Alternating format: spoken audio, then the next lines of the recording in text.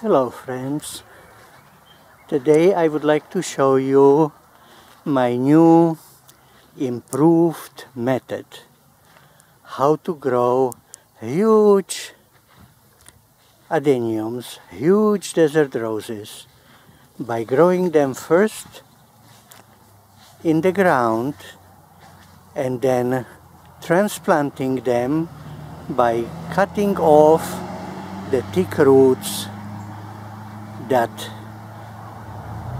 appear, that get created by the plant growing the easy way in the ground, where you don't need to water or nothing. Originally, I was saying that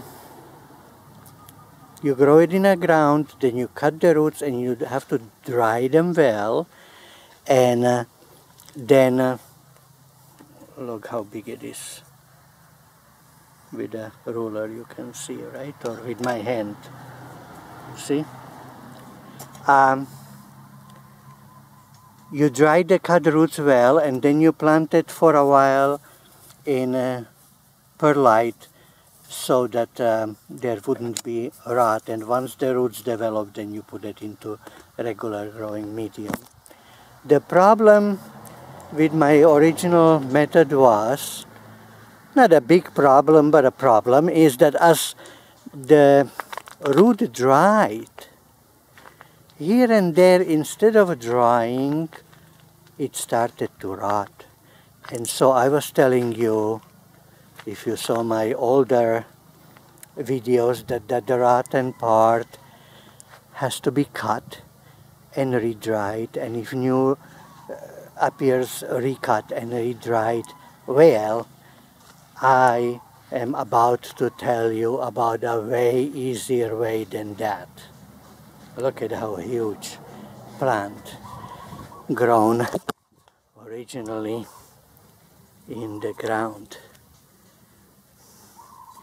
Okay, so what I do now is I dry the thick cut roots, and if on some of the cut rot instead of dryness appear, I just ignore it. I used to be afraid of ignoring it. I thought that the whole plant would then rot. But no. As long as you keep it away, of course, from rain and in a place where the air circulates, it would be mushy-mushy till certain amount, then it'll kind of inside heal, then the rotten part will dry, and then you just peel that dried what used to be rotten part.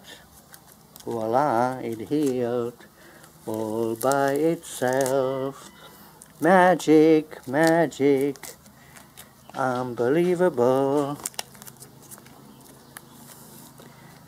You see, ready to be planted, first in perlite of course, and the roots will appear just as well as on some other cuts where they didn't rot, they just dried.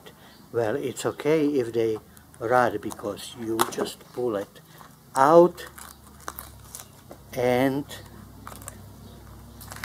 replant it. This one is not that easy to pull out completely because this is still not dry, it's wet.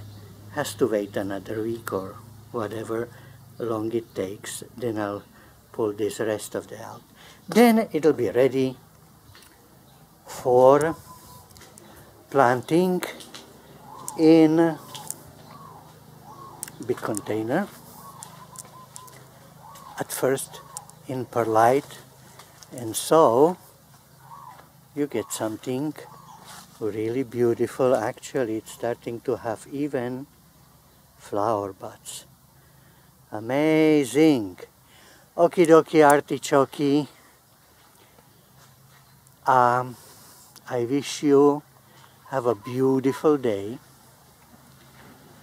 and health and happiness and success in everything that you want to succeed in. If one of those things on your list is how to grow adeniums, then I have plenty videos that you can watch how I'm doing it. Okie dokie. Goodbye.